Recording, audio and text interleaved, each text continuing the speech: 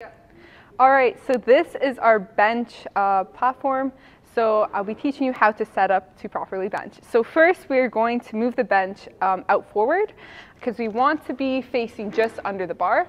So we're going to pull it out and that should be pretty good. We want to make sure that these safety bars are not going to interfere with our lift. So you can remove them or keep them at the lowest.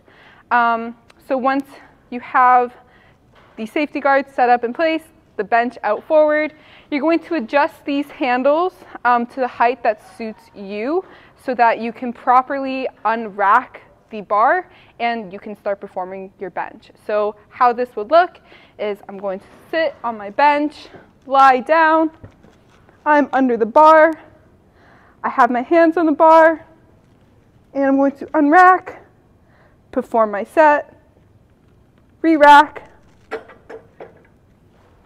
stand up, and that's basically how you set it up. Just don't forget to put your weights in the correct order before you leave the platform.